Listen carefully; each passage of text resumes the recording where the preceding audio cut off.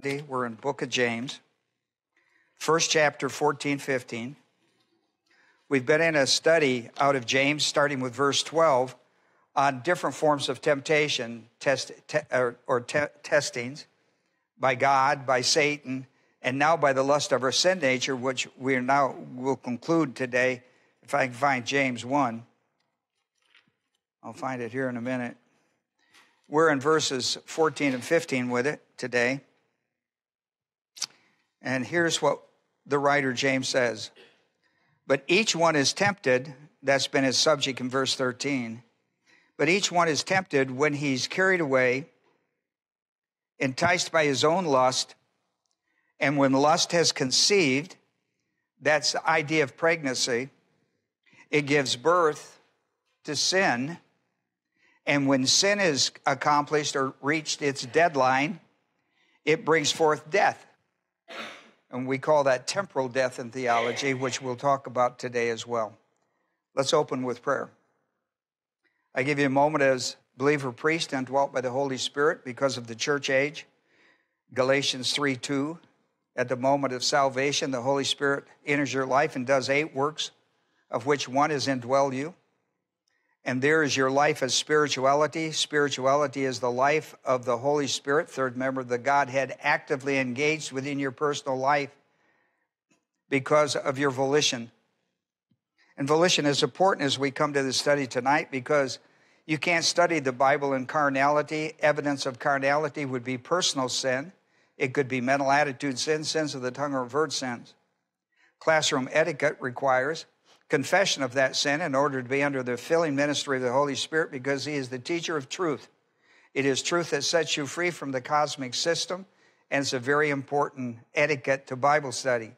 Not only is this principle important for Bible study, that is the inhale of Bible doctrine, but the exhale of it as well under the principle of walk by faith, under the ministry of walk by the Spirit. So it's a very important principle. 1 John 1:9 says, if we confess our sin, again, it's personal sin. As I mentioned, it could be mental attitude, sins of the tongue, or overt sins. You should do that in privacy. You should do it all the time when you're aware of personal sin, not just when you come to church and not when you just study the Bible. But it's an exercise that's important because our life is to be spiritual. The Bible is a spiritual book for spiritual people, for spiritual living.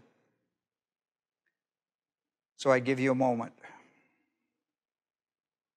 We're thankful, Father, to understanding how this principle works under the new covenant of the church age. I pray the Holy Spirit would minister the truth of this study today out of James 1, 14 and 15 into our life because it is the key to the Christian life under the new covenant. And that is the dynamic ministry, the supernatural ministry of the third member of the Godhead, the Holy Spirit, indwelling every church age believer.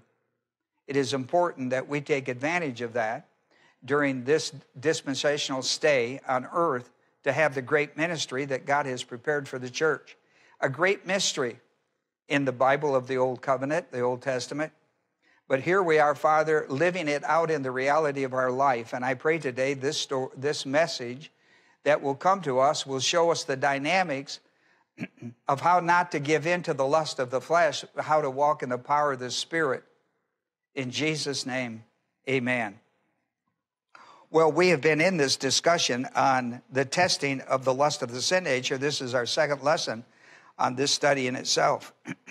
We're going to look at 4 ideas or 4 aspects of lust giving birth to sin. Notice in this passage, this is lust giving birth to sin and sin giving birth to death. That's very important. It's very important we understand what the writer is trying to tell us because it is the dynamics of the Christian life. Here's point number 1. It's important that every church age believer understands that temptation to sin by his own lust of his sin nature is not personal sin. It is not a sin to be tempted to sin. That's not a sin. It's not a sin to be tested. That's just why you're a human being, born-again person. Now, if you had that in you before you got saved. but you didn't have a power to not. You had willpower, but how good is that on a second piece of pie? Right? So much for that. So we know that some things that we're not lustful over, we can say no to in our minds, and willpower wins. But in those areas of our life, and there are trends and areas where we're not able, then we surrender to it, and then we result. But as a believer, unbelievers don't have an inner power. Because the inner power that has control over the sin nature and every lust of the sin nature is the Holy Spirit of God. It's the only power you have. It's the only true power you have to really conquer it. And so that's really important. And it conquers everyone every time. Conquers everyone every time. But being tempted to sin is not a sin. And so it's important you understand that, because a lot of Christians don't know that. And they beat themselves up all the time because they are tempted through their sin nature. Listen, how do I know I have a sin nature? Just see that flesh? You got flesh? Then you have a sin nature.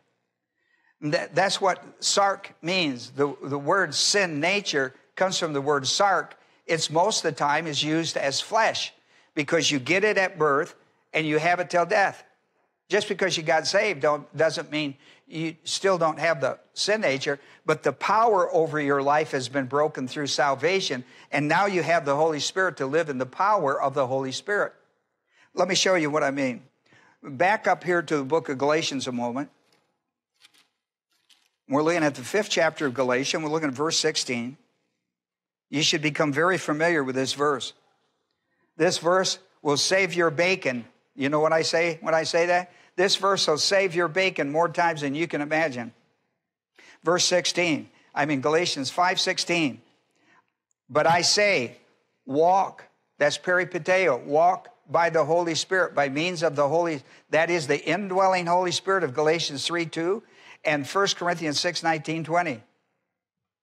He says, walk by means of the Holy Spirit, that's the one who lives in you. Notice that's capital S.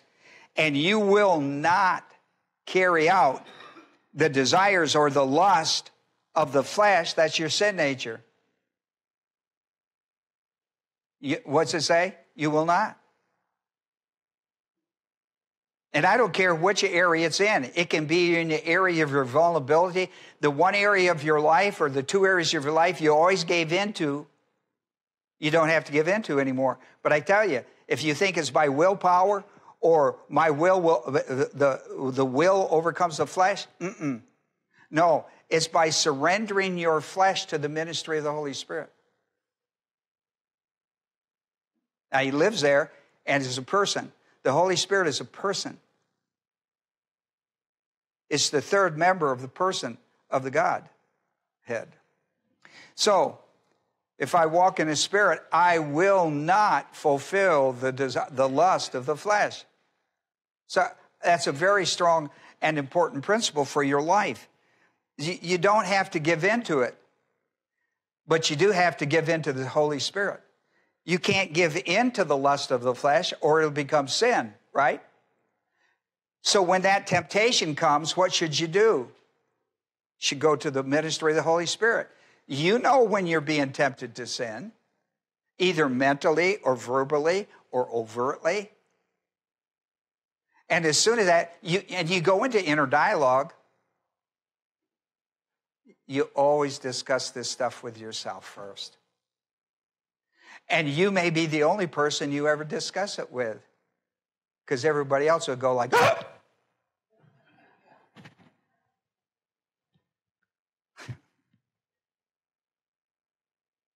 Stop doing that. You have the Lord Jesus Christ. You have the Holy Spirit that connects you with him all the time. When you go to that inner dialogue, immediately, it's okay to go to inner dialogue. You are who you are. But as soon as you go to inner dialogue, go right to the Lord Jesus Christ. Okay. Let's go to Romans. 13th chapter of Romans. Go to Romans with me. 13th chapter, verse 14. I want you to put your eyes on this. Here's that inner dialogue. Because, listen, the inner dialogue, as soon as you're being tempted, you're into inner dialogue. Unless you're brain dead. Now listen what he says. Put on the Lord Jesus Christ. Is that what your Bible says? Put on the Lord Jesus Christ. You know who is he addressing? You, right? How are you going to do that?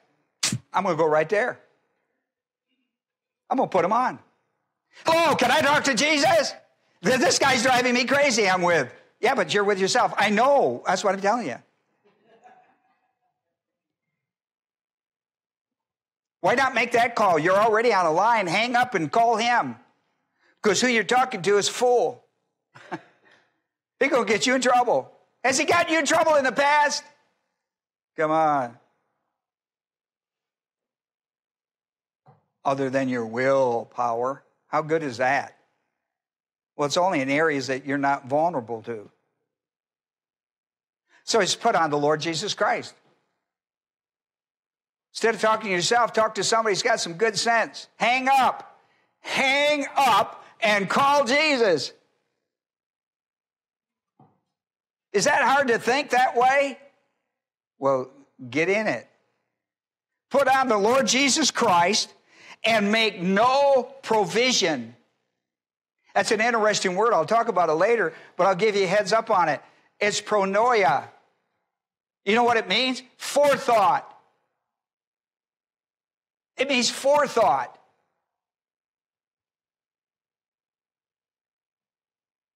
You know what forethought is? It's trying to figure out some way to get that thing done.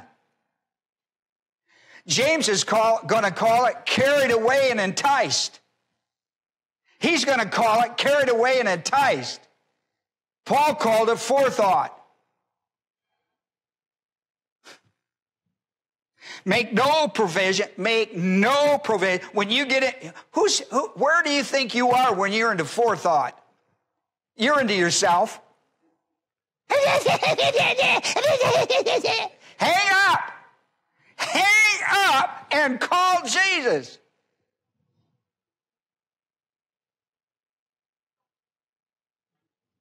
Make no provisions for the flesh, sin nature, in regard to its what? Lust. Forethought for lust, gratification, or fulfillment.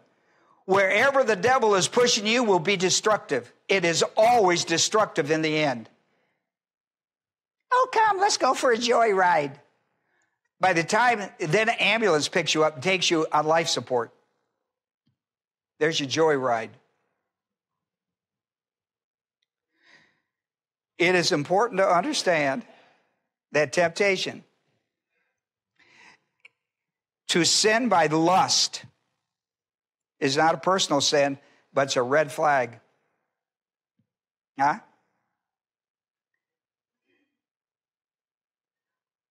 I'm going to tell you what I'm telling you today is a life changer as a Christian. It will be a life changer as a Christian. It was for me. It changed my life dramatically. My first dramatic change was getting saved. The second major change, the thing that still dominates my life today, was what God taught me, what I'm teaching you. It changed my life dramatically when I understand that I didn't have to be a slave any longer to my sin nature lust.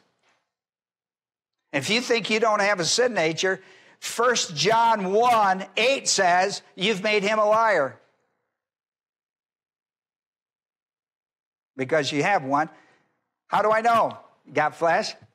Still got flesh? Worms hadn't eaten it yet, had they? You still got flesh? Still alive? Well, this is what he's talking about. It's exactly what he's talking about. But I'm going to tell you, when you get on the phone with yourself about what's going on, you're in danger. Hang up and call Jesus. Ask him what he thinks. What's the Bible say? It's a red flag warning of carnality. Listen to this. This is a great passage, by the way. 1 Corinthians 3:1-3. Watch this now. And I, brethren, could not speak to you as to spiritual people. In other words, people who have conquered the sin nature are ready to go on to the spiritual maturity. You'll never get to spiritual maturity until you learn how to conquer your sin nature. You'll never get there. There's two people that stay. The baby stays because he can't believe in the security of his salvation. He stays there. The immature believer stays there because they don't know how to win over the flesh. He stays immature. He's immature all of his life. These people never grow. They never grow. And they live in guilt and shame and fear all their lives. I don't know if I'm saved. I don't know if I'm saved. I don't know if I'm spiritual. Why do I care? Everybody's a whiner, not a diner. They'll never get into the Word of God. They'll never get deep into the Word of God. They'd rather sit around and whine and feel bad about themselves.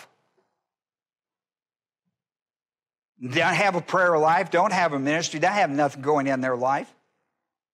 If you would talk to them and they would be serious about it, they'd say, my life sucks. We know what that means. We hear it a lot from people. How's that possible? Christ dies on the cross, gives you everything. Listen, bankrupts heaven to give you everything, and you can't make it through the day. You live in this depressed state of mind. You know what's happened to you? Your flesh. You're carnal. I'm telling you today how to come out of that mess. You don't have to take Valium. You just need to walk in the power of the Holy Spirit.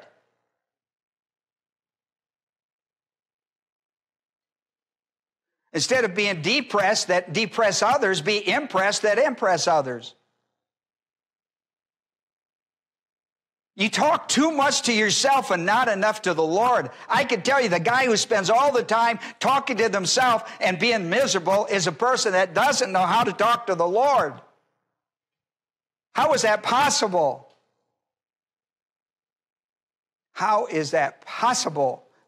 Listen, why is it possible for you to remain at that state of existence? When God has provided you under grace operating assets, everything necessary for you to have inner peace and joy and contentment in life. How is it possible? Because you talk to yourself too much and don't talk to the Lord enough. Now listen to me. Go back to my back here. I'll stop preaching at you.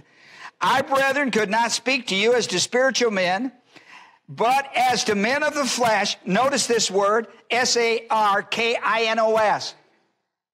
In your Bible, if you looked at this, if you turn to you'll see that it's called fleshy. Not fleshly, it's called fleshy. It's got a Y, not a L-Y. Are you in 1 Corinthians 3?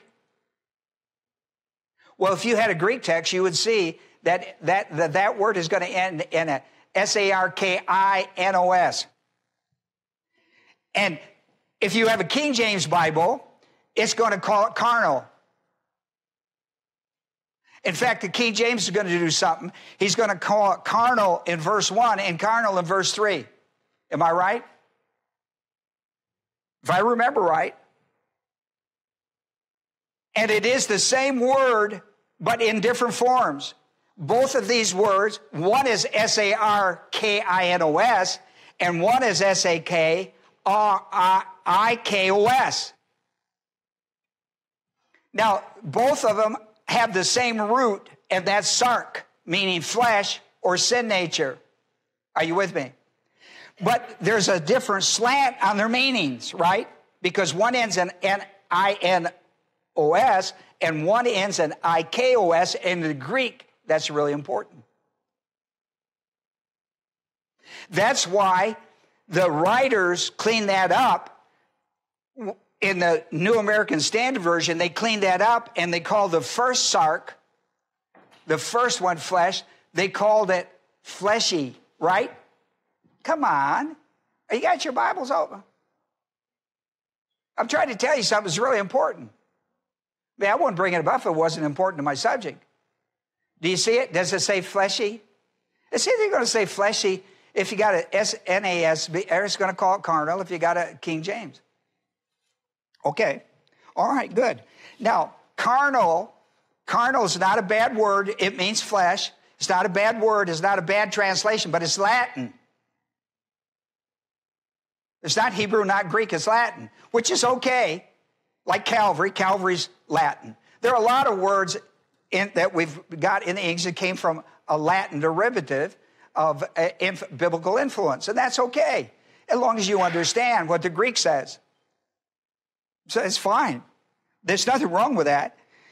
But it's carnal, the word carnal, and there's a theology called carnality, all from that word out of Latin, not Greek. Now, the NOIS is going to be important to you. Now, let me go back to the reading of it.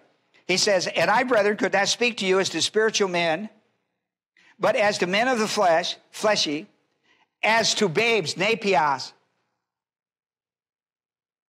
See, he's talking about Christians who haven't learned to win over carnality to be spiritual on a consistent basis. Agreed? He's not talking to babies over here struggling on their conversion.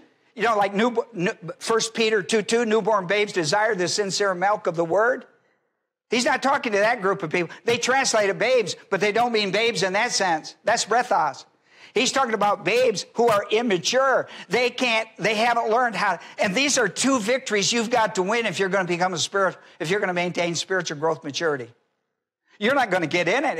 If you're never going to get from a baby into immaturity unless you can win over the fear of whether I'm saved today and lost tomorrow, saved today, lost tomorrow.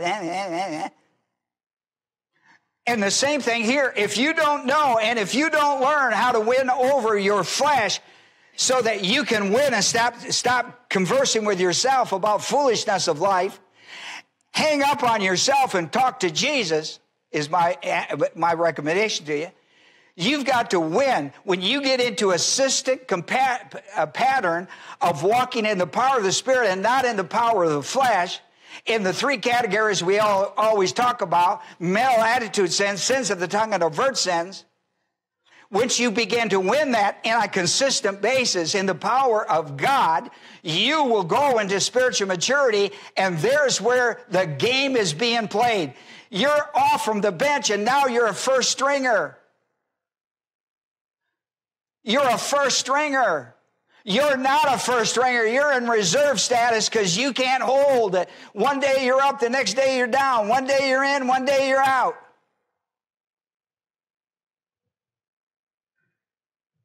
I don't care how many years you've been in church. I don't care how many years. I don't care if you're a pastor. I meet them all the time that don't know how to do this. You've got to learn. These are the areas of warfare. You've got to win over this insecurity of your salvation. You've got to win over the flesh, and then you've got to win in the angelic conflict. That's a spiritual mature believer who is now headed to super grace and is going to hold that boat instead right on course until dying grace. You will never get there. I'm telling you, and listen, you'll get so beat up in immaturity, you won't have a desire to go there. You will shut down the whole program. Guilt and shame and remorse and all those things that go with not how to learn to conquer this stuff.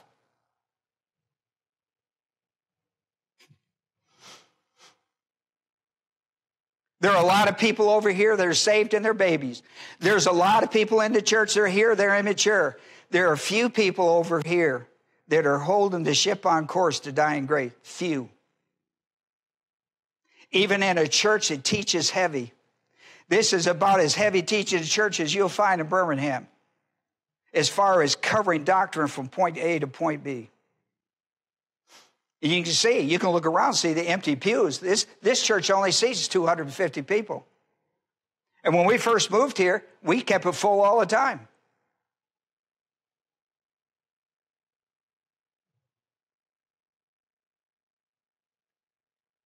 Maybe it's not that people aren't interested in knowing the Word of God. Maybe we don't have a ministry to them. Maybe we've not reached out as a congregation to reach these people. I meet people almost every day. I'm just like you. I meet people every day. And they're interested in the Word of God, but I can't get them to come. They won't leave foolishness. They're all hung up with some kind of foolishness over somewhere, and they won't come to sit and learn, although they want to learn. They tell me all the time, I want to learn, I want to learn, I want to learn. I said, well, that's not true. You're speaking lies to yourself, because if you want to learn, you'd come. You'd give up not learning to learn, wouldn't you? I don't know. I did. I don't know. Now, I want you to show something, because my words are mixed up, so change these words. Look on the next slide. The next line down there under point 1 is sarkikos. It's got a K, right? It should be, listen, it should be sarkinos. That's an NOS.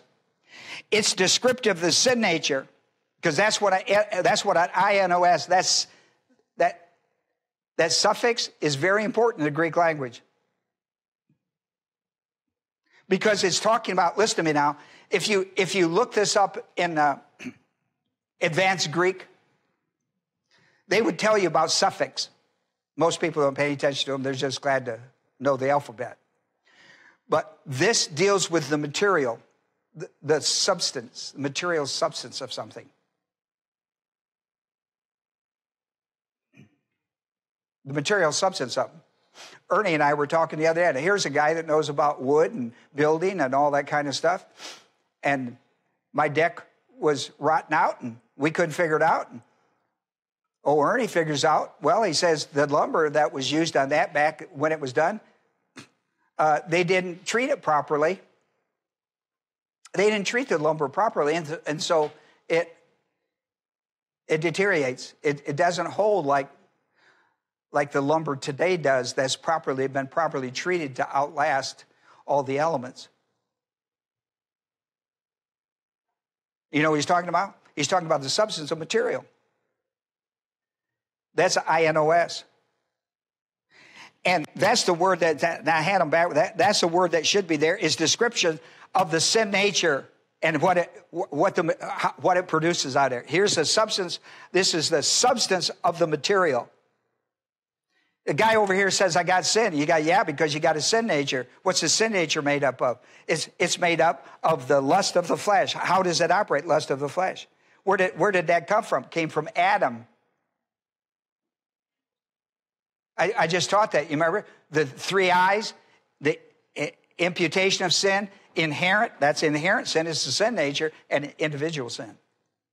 Well, it describes the material, the substance of the material, while the sark, IKOS is a description of how it's used. The lust of the flesh. It's talking about the lust of the flesh. Here's what he's talking about. The lust of the flesh produces personal sin. And personal sin produces temporal death. The lust of the flesh, substance, where did that come from? How does that work? Is now being used in a building, is now being used. The lust of the flesh is now being used to produce personal sin, which produces temporal death. That's what James is talking about. It's description of the sins.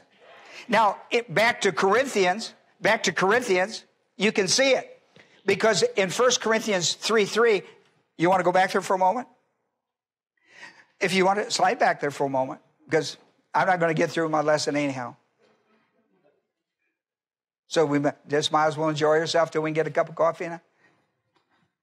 Cup of coffee.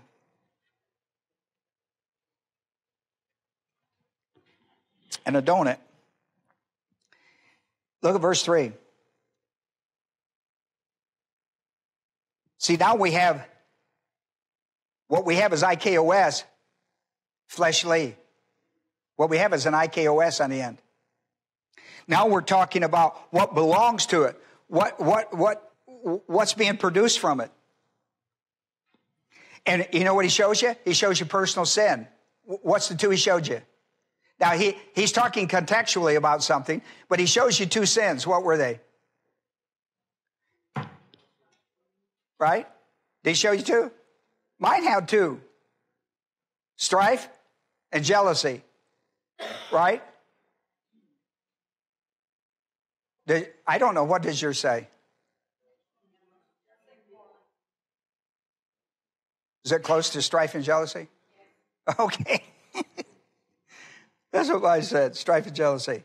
You know what they are? Tell me what, are they personal sins? Mm-hmm, of course they are. In what category do they float in? Strife and, that's right? Strife and mental attitude sins. And jealousy. Strife and jealousy, right? Strife could be out there. Strife could be there, and it could even become physical, couldn't it? You know? No, you're not going to say that to me again. Then the strife would change to beating somebody up, wouldn't it? But anyhow, I just want to show you that. See, in verse 1, I got I-N-O-S. But in verse 3, I got I-K-O-S. And they show you how these words are defined. Fleshy and fleshly. See that? It's just kind of good. Now, but each one is tempted. See the word tempted? That's spelt wrong. So change it. I didn't notice it until this morning. It should be P-E-I-R-A-Z-O. Okay? Perazzo. It's a word tempt or test. Each one is tempted. Watch this now. Watch this now. Each one is tempted when he's carried away and enticed. That's why you got to hang up the phone and call Jesus. Because if you stay on the phone with yourself, this is where this baby's going. James says, here's the natural progression. If you don't hang up the phone, and listen to what he said, do not make any provisions, forethought for where this should go. Make no provisions for the lust of the sin nature. Hang the phone up. Talk to Jesus. Go to the ministry of the Holy Spirit. The only thing can calculate, see, that's being tempted. It's not sin, but it's being tempted. It's a red flag. Red flag goes up. What do? Hang up. Talk to Jesus. Go to the ministry of the Holy Spirit. What will conquer listen, if I walk in the Spirit, I will not what? Fulfill the lust of the flesh.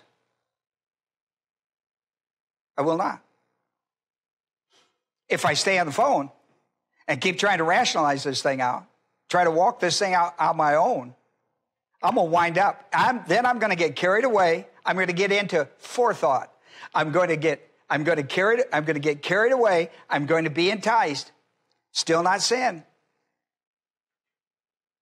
But I'm under the flag, the red flag. The flagpole is bending over. You ever been to Florida and they put the red flag up? Is it a red flag or a yellow? No, it's a red, ain't it? Well, listen, not only is the flag blowing like crazy, but the flagpole is bending over. I don't think you want to go swimming. The waves are 100 feet tall.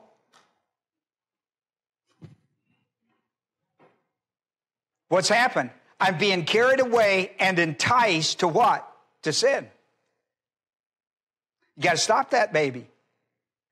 And listen, catch it at the very start. It's a lot easier. Once you get carried away and get enticed, now you're in big danger. You're in what we call the danger zone. What's next? Temptation, lust of the flesh. Carried away and enticed, forethought. Carried away and enticed, what's the next step? Sin.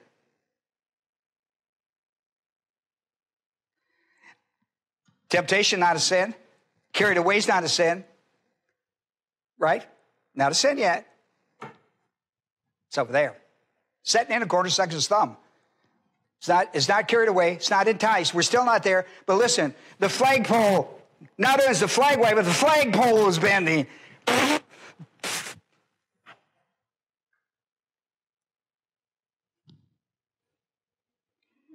He is carried away. Notice that's a present passive participle, working off the main verb, parazo. Each one is tempted, carried away. Boy, this flagpole's going. Carried away and enticed. Notice those are present passive participles. What's carrying him? Lust of the sin nature. What's enticing him? Lust of the sin nature. Can he stop it himself? No. The train is going to have a wreck. It's on the fast track to where? Sin. And who is the guy that's driving the train?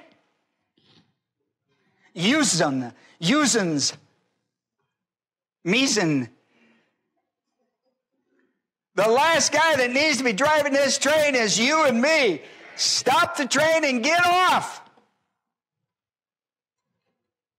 It's going to wreck. It's going to cause death. What's behind sin? Once you get into sin, what's the next step? Temporal death. So each one is tempted. I'm in verse 14. Each one is tempted when he's carried away. See, that's a present participle. The main verb is that's the train. And who is it carrying? You. And who is he enticing? You.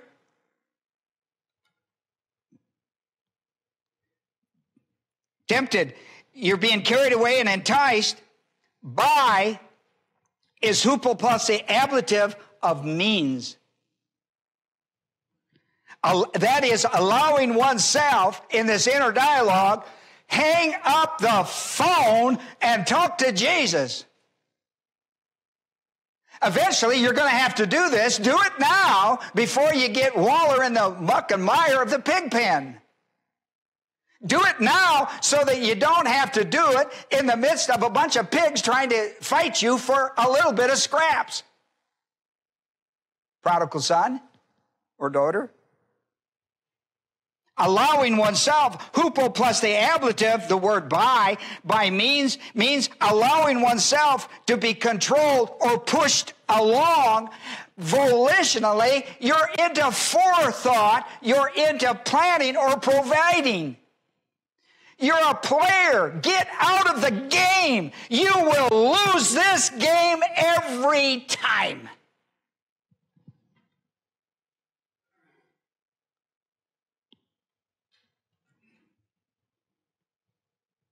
Carried away, enticed of temptation is not yet sin. But the flagpole is not the flag that's waving, it's the flagpole. You're in a danger zone.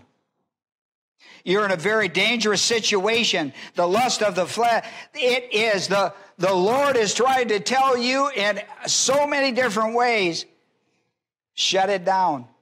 Shut it down. Shut it down. Shut it down. And listen, here's what you think. Oh, I'm gonna not eat anymore, or I'm not gonna live there anymore, or I'm not gonna go to church there anymore, or I'm not gonna do this anymore, I'm not gonna do that anymore, I'm not gonna do this anymore, and somehow that'll solve it. That won't solve it. Quit talking to yourself. Listen, what will solve the lust in your life over the sin nature is the same for every person in here, including myself. It is walking by the power of the Holy Spirit and not in the power of the flesh.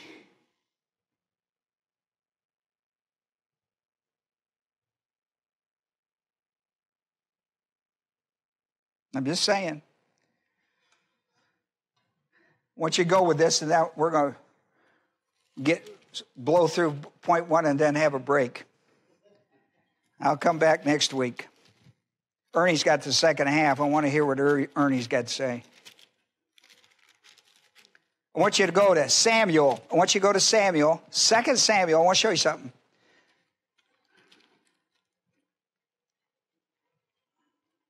Second Samuel, the 11th chapter. This is David and Bathsheba. Listen. David, a man after God's own heart.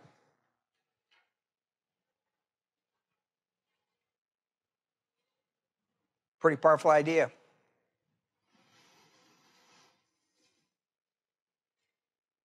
I'm down into verses, 3, 2 and 3.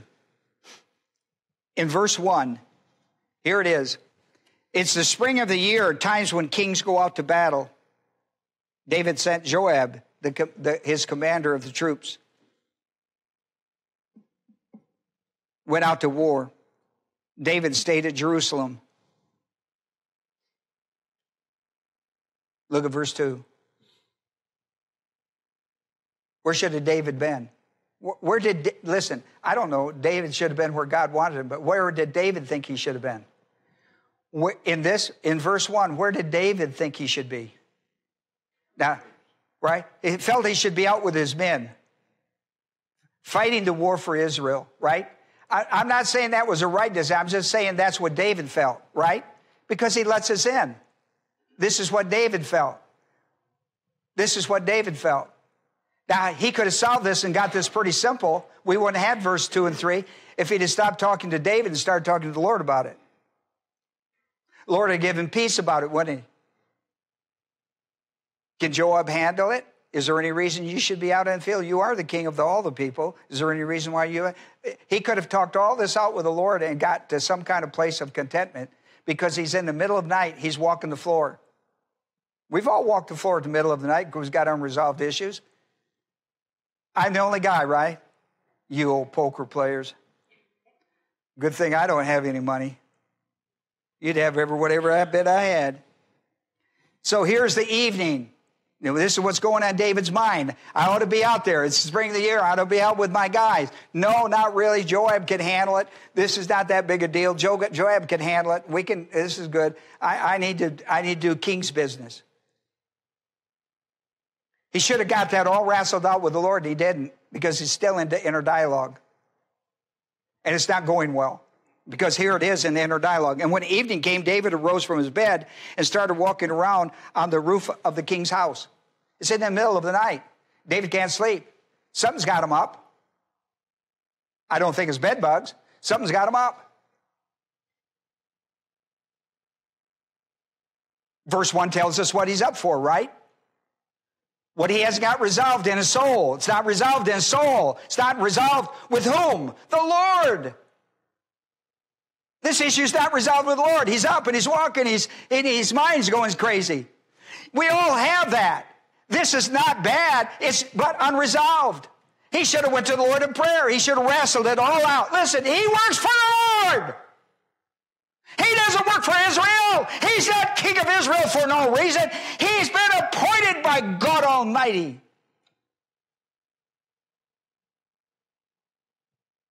What kind of a king are you? Go to the one who rules the kings of Israel. Who do you think you are in the middle of the night wrestling with this stuff? Go to the one who is the chief over you. Go to the one who is your Lord and Savior over you and wrestle it out with him.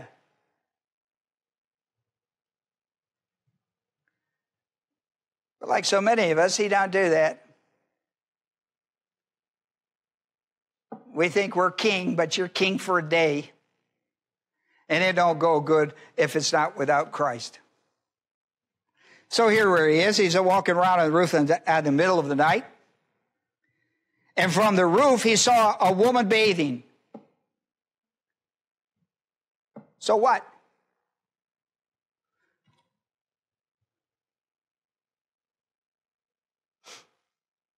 Not a problem with that. Depends on what you do with it, Dave. Inner dialogue. He's wrestling with one thing, and all of a sudden he's over here, and now he's in another ball game. What's happened to, I wonder how my troops are doing. I wonder how the fight's going on the field. Oh, I see a girl bathing. So what? The flesh that was walking the floor is now walking the eyes. And the mind is set for it. This is temptation. So was the other, by the way. He wouldn't win that one either. He hasn't won verse 1. He hasn't won the war of verse 1. And now he's about to go into war 2. He's about to get into war 2. I wonder how he'll do. I wonder how Dave will do when he lost the first one. I wonder how he'll do with the second one. Can we not figure this one out? I wonder how he'll do with the third one. I wonder how he'll do with the fourth one. Listen, I could work psychology on this guy. David arose from his bed. He walked around the roof of the house. He looks off from the roof, sees a woman bathing in the middle of the night. The woman was very beautiful in appearance. Shut it down, Dave. Shut it down. He can't, because he's got one engine already riding that he hasn't shut down. So the second one is going to be easier than the first one. Shut it down, Dave. Oh, she's very beautiful. Shut it down, Dave. Got a wife, Dave? Uh-huh. How many you got? Well, I got a barn load. Isn't a barn load enough?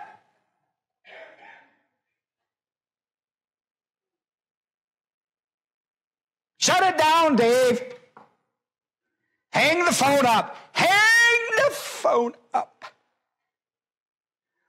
Let's talk to Jesus. Let's get back to the primary discussion we started with. You haven't resolved it. Now we're on to another one. So it is in the flesh. So David sent and inquired about the woman. Shut it down, Dave. Shut it down. Who has the power to shut it down? The guy who is being carried away and enticed by his lust. Shut it down. Stop walking in the flesh. Walk in the spirit. Dave, shut it. Hang up. Hang up, Dave. Hang up, Dave. Hang it up.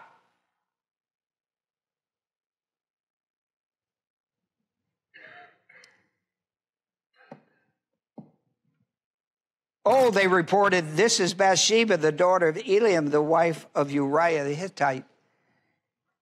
You know who her grandfather was? Do you know the house that she was at while her husband was at war commanding front troops? A war hero himself, and her father, a war hero in the 33 honored men, heroes of Israel. These were two of the honored 33 famous 33 hero worship guys of the Israelite that David put the medal of honor on.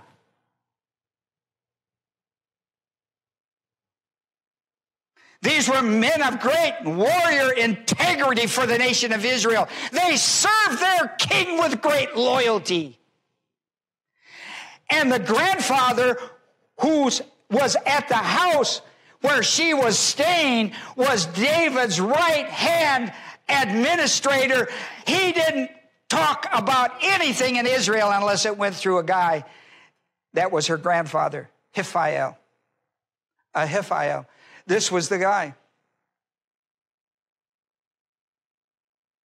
And he's listening. In the power of the lust of the flesh, David threw all of them under the bus for sex.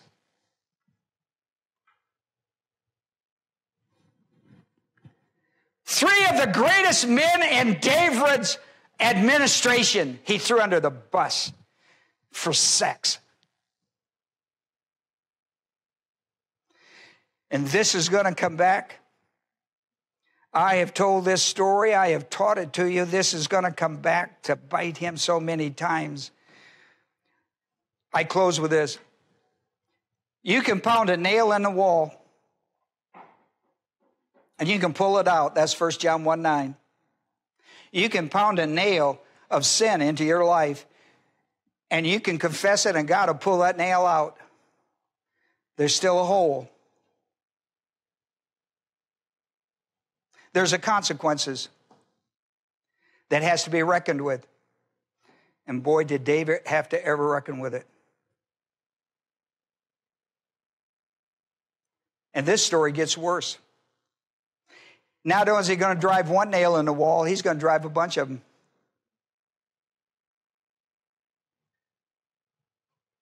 Next week, we'll go back to this story and we'll talk more about it. Listen, shut it down. You don't, listen, temptation doesn't have to wind up sin and temporal death, which could be a premature death. That's not what it means, but it could lead to it. Could lead to a sin unto death, which is worse than temporal. And I'll talk about it next week with you. My message to you today is the message that's to me. I'm not preaching to you, I'm preaching to us. Shut it down. Get off the phone with the person that's driving this. That's you. Get off the phone and talk to Jesus. Walk in the power of the Holy Spirit. Shut it down. That lust of the flesh is not going to take you any good place. It's going to take you a wreck. Shut it down. Walk in the power of the Holy Spirit. It's a choice you have to make, but it's a good one. And until you begin to make that consistently in life, you're never going to grow spiritually. You're never going to grow. You're stalled. You can't win over the flesh. And God's giving you a grace operating asset. He's giving you the Holy Spirit. If you'll trust him, he'll win it every time. He'll beat it every time. That's his job.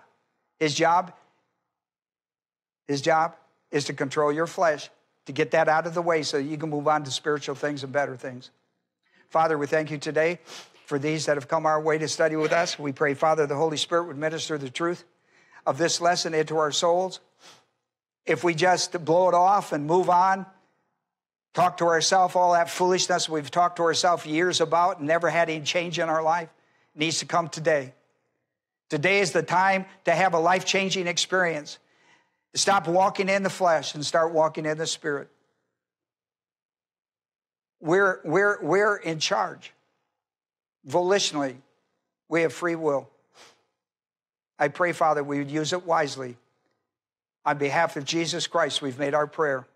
Amen.